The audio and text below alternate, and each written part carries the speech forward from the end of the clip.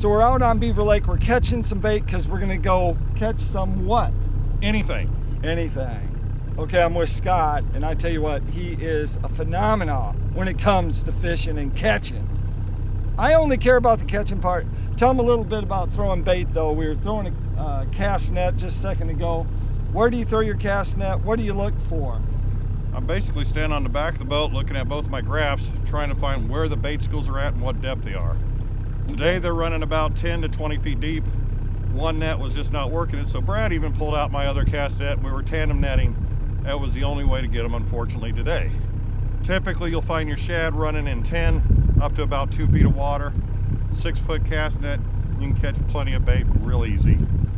There you go. Now the water temperature is about 43 degrees, so where do you look for your shad to catch them this time of year? What you're looking for, especially if you're going for stripers or a hardier bait, you want to go into the back of the creeks and the coves, find mud flats. That's where your gizzard shad are going to be. Threadfin shad are more open water, so you want to stay into the back of the mud. Also, threadfin don't live near as long as a gizzard will. Speaking of which, I'm going to make sure. Look at that. Yeah, we caught them, we put them just in the live well. You don't have to necessarily have a shad tank if you're going to use them the same day, right? Right, absolutely. Yep. Okay, so there you have it. Throw your cast net, catch some bait, and you will catch what, Scott? With these shad? Striper, walleye, crappie, bass. Pretty much if it's swimming in the lake, you have a chance of catching it. There you go. Get a cast net, throw it, learn how to throw it, and then you too can catch some fish like my buddy Scott.